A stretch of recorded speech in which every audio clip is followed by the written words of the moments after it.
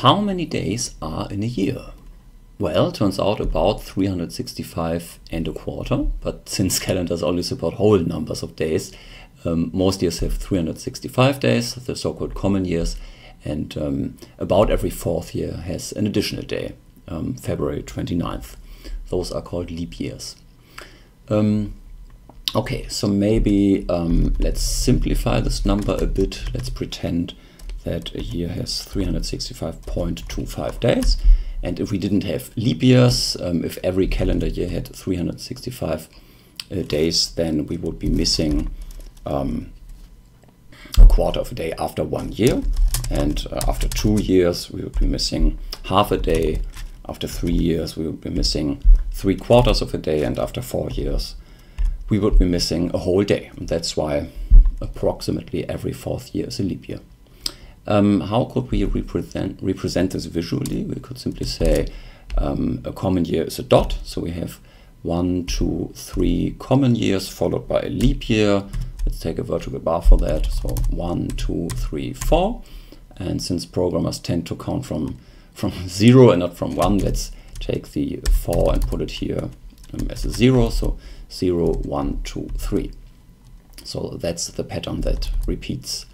So if a year is divisible by 4, then it's a leap year. And if it's not divisible by 4, then it's not a leap year. So let's first define a function that tests divisible if x is divisible by y. That's the case when 0 is the remainder of x divided by y. Okay, and then we can define the leap year test for a given year simply by testing if divisible here by 4. Okay, and then we can do a quick test. So is, I don't know, 2018 a leap year?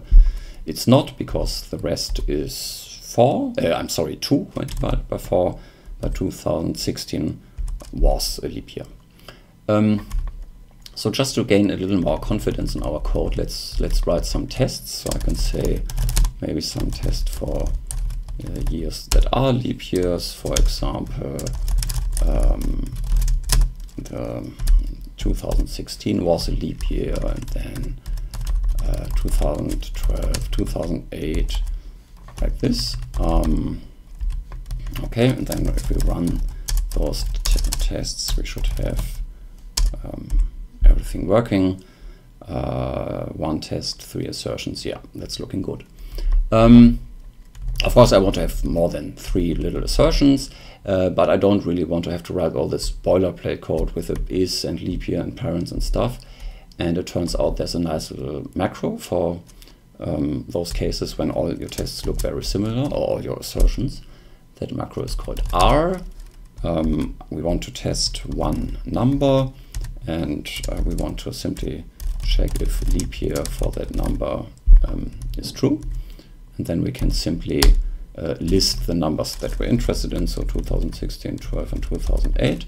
That would be the equivalent test. And let's close all the parents. And that should give us the exact same result. So I like this very much, the R macro.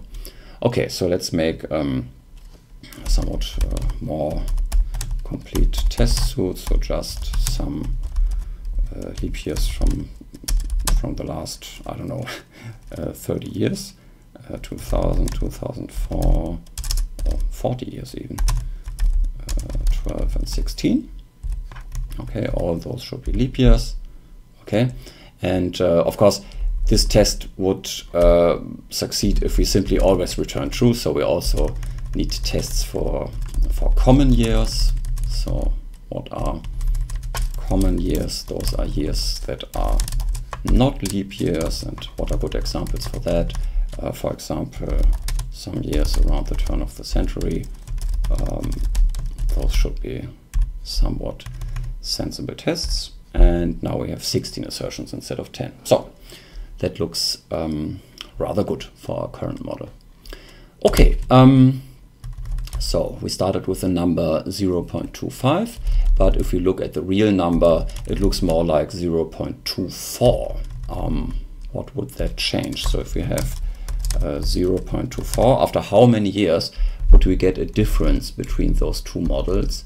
Well, since they differ at the 1/100 digit, we should expect a difference after 100 years, right? You can probably do it in your head. So in our current model, we have 25 leap years every 100 years, and in our next approach, we only have 24 leap years. So currently, we have too many leap years in our model. How could we visualize this? So these are 4 years. I need to paste this 25 times. So 1, 2, 3, 4, 5, and that again 1, 2, 3, 4, 5. That should be 100 years. And now we have to get rid of one of those leap years. So let's turn one of those leap years into a common year. Let's simply pick the first one. So now we only have 24 leap years in 100 years. It turns out it's easier to program this if we reverse the conditions. So a function called not divisible will become more useful, where the remainder is not equal to 0.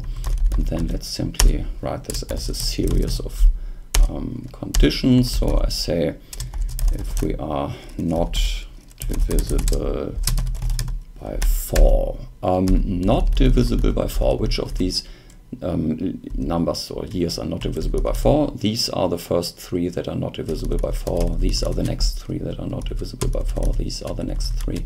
So when the number is not divisible by 4, you are guaranteed that it is not a leap year. If you instead tested if it was divisible by 4, we wouldn't really know if it's a leap year or not, right? Because this dot is divisible by 4, but also this bar is divisible by 4. So that's why we reversed the condition. Not divisible by 4, definitely not a leap year. And if it's not divisible by 100, that would be this one, this one, this one, right? We always land on the vertical bar, so that's definitely a leap year, and all other cases are not leap years, and it's only this case that remains really, right? Because all other cases have already been excluded. So let's evaluate not divisible and the new version of leap year. Let's look at the tests. So now in our current model, 2000 is no longer a leap year. So let's get rid of that. Instead, we put it over here. And then we have here such as 1600, 1700, 1800, 1900, and a few more years like this. Okay, let's run everything. Okay. What did we do wrong? Is it just 100 cases that are wrong? Okay. Not divisible, leap year. What did I do here? Oh, okay, that's a very interesting bug. So, as you can see from the parent highlighter, this expression is basically ignored. It has no side effects, and then this is the result of the function. So that's still the old version. So let's get rid of it. Close the parent and let's run everything again. Yeah, you have to be very careful, as always. Okay, so that now works. So what's our next step? So we started with 0.25, then we refined this to 0.24, but that's still not close enough to the real number. Let's try to get even closer. What's a nice round number that's closer to that? Let's pick maybe not 2.2 but 2.5, and that should give us an interesting result after 400 years. So let's look at the current model. In 400 years we have 96 leap years, but what we really want is 97 leap years. Okay, so let's again try to visualize this. 1, 2, 3, 4. So we need one additional leap year. Let's put it right at the beginning, right? If we put one additional leap year in, then we should have 97. Okay, let's again look here. So with these cases, what have we done here? True, right? So this true 200. Okay, so this true corresponds to these vertical bars, and we haven't checked the remaining 4 cases here. So that's what we still need to check. Okay, so not divisible by 400, not divisible by 400 are these 4 cases. So here we have a remainder of 100, 200, and 300. So those are not leap years. And the else case is just this remaining leap year. So that that is a leap year. And then we can get rid of that. Okay, let's run the tests. Now some tests should fail. Right. Okay, why do some tests fail? Because the tests don't accommodate the fact that every 400 year is indeed a leap year. Okay, so we simply need to move some tests around. So 2000 doesn't belong here, 1600 doesn't belong here, and 2400 doesn't belong here. So let's put 2000 back here, and 1600 back here, and 2400 back here. Okay, and now everything passes again. Okay, right, so personally I'm satisfied with this solution because I can look at the diagram and step by step, by excluding first the easiest cases, just the 3 dots in a row, and then the leap years that are always there, and then the common years that are always there, and then the last special case, the 400 case. I find this rather understandable, but when you research this on the internet, you'll probably find solutions that don't require multiple conditions. Instead, they use Boolean algebra with and, or, not, and maybe you can do this yourself as homework. So replace cont with and, or, not. Okay. That would be one interesting exercise. Okay, now when I looked at this a bit more, I was a bit sad that this comment is so easy to understand. You can immediately see the leap years, and here they are somewhat buried inside complicated conditions. And I thought, why can't we simply use these dots and bars as a kind of lookup table? And of course, the computer can't really see inside the comments. That's just uninteresting noise for him. So let's turn the comment into a string. So let's end the string here. Let's start the string here. And then let's get rid of some extra characters. Okay. And then let's define this as the leap year string like this. Okay. Maybe let's put this in the last line. Okay, and then let's simply check if we didn't delete too many characters. So what is the length of the leap year string? Should be exactly 400, right? Okay, and then let's put it down here, and let's write another definition for leap year that is basically disables the definition above. That simply uses that string as a lookup table. So maybe it's easiest to understand with a let expression. So let's first calculate the index into the string. That would be the remainder of the year and 400. Okay. So now we know where we have to look. Then let's pick a character from the string. That would be character at the leap year string at that index. Okay, and then we simply compare whether that is the vertical bar. Okay, so that should work. Let's run all the tests. Yeah, and indeed everything still works. And I find this a quite cute solution. And also maybe it's even more efficient, or it used to be more efficient on older hardware, because now we only have a single remainder operation, which is implemented as a division in hardware. And division used to be kind of slow back in the days, right? Here we have up to 3 divisions, and here we only have a single division.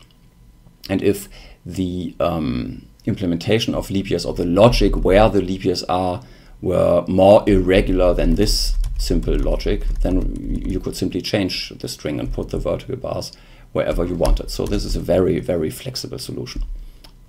And you immediately see irregularities such as here, right? So this is a year that is divisible by 100, but not by 400. I find this really cute. Okay, right, so we have a string of length 400, but maybe you remember from the last video that a char, we only use a char here to encode a single bit, basically, yes or no.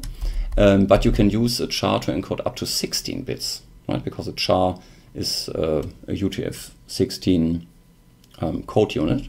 So you could misuse a string as an even more efficient lookup table. And that is another homework. So compress the string from 400 chars to 25 chars using clever bit tricks. So this is maybe a more advanced exercise. Okay. What else do we have? Oh yeah, so we got very close to the real number, but the real number is somewhat lower. So after some time, we put in leap years that shouldn't really be there, right? So you should maybe calculate on a piece of paper or write a program or whatever, after how many years do we insert, I don't know, a leap year that shouldn't really be there. So how important is the difference between this number and this number, right? Should humans care about this? Okay, so let's get all our implementations on the screen. Here we see them, and that's basically all I have for you today. See you next time.